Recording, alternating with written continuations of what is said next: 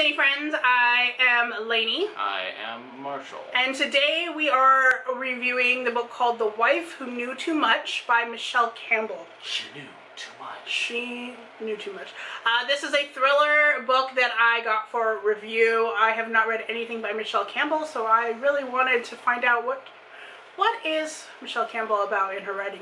This particular book follows kind of a two-person point of view. In the beginning, you are reading a diary of an older woman. She's like in her 50s, who has made quite a name for herself in a company, and I don't remember what kind of company it really is. And she says that she suspects certain people, and she doesn't give their name, of trying to kill her, and for money or other things. Yes.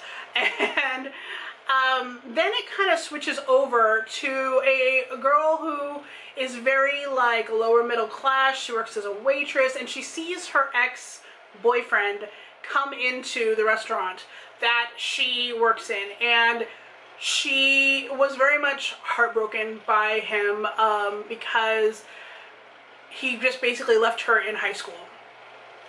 But then he grew up to marry this woman who was the head of the company, and had been married with him for 2 years, I want to say. So he comes into the restaurant, she meets him, and they kind of hook up a little bit. But again, let's talk about prenups. He's in one. So he's trying to hide the fact that he kind of had a one-off affair with his ex-girlfriend. So you have the lady and her journal diary that takes place in this timeline. And then you have what's happening with the other main character in this timeline, until it finally kind of matches up the night that she is killed. And so you see what happens to her, and you're trying to understand, A, who killed the other lady, and B, this other woman, she's actually a good person. She's not trying to be a mistress. She's not none of that. But she's now trying to figure out how, because she marries the boyfriend after the other wife dies, how did all of this happen? Like, who really killed her? And there's the And that's title. why she knows too much, because she is living in the house where all the evidence is, and she's also suspected of murder because it was very convenient that she married the guy, now lives in the house, and was there the night that the woman was killed. So it all kind of comes together there, and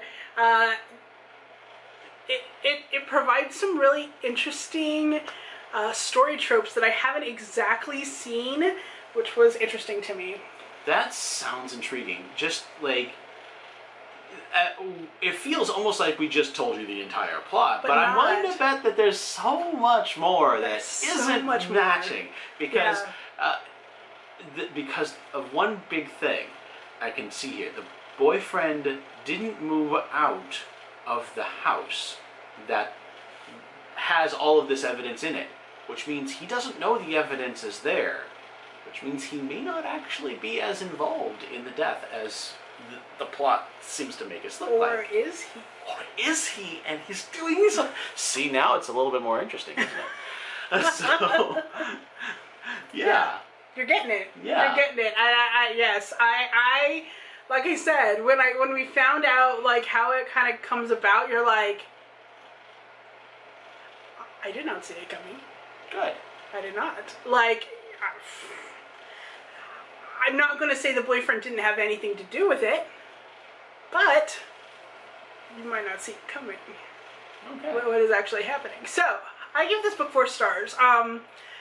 Yes, I give it 4 stars mostly because there was a part in the middle that I was kind of like, alright, get us going. It didn't really follow me through the whole thing, but it was still really good. It was still a really good book, so I recommend. Yes. Okay. So thank you so much for watching, and until next time. Stay zany. Bye-bye.